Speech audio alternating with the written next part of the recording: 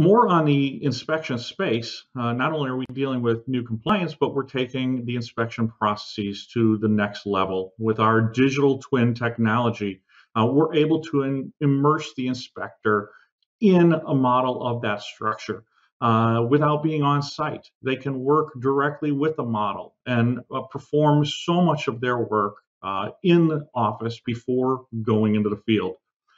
What we've shown right here now is our new HoloLens version.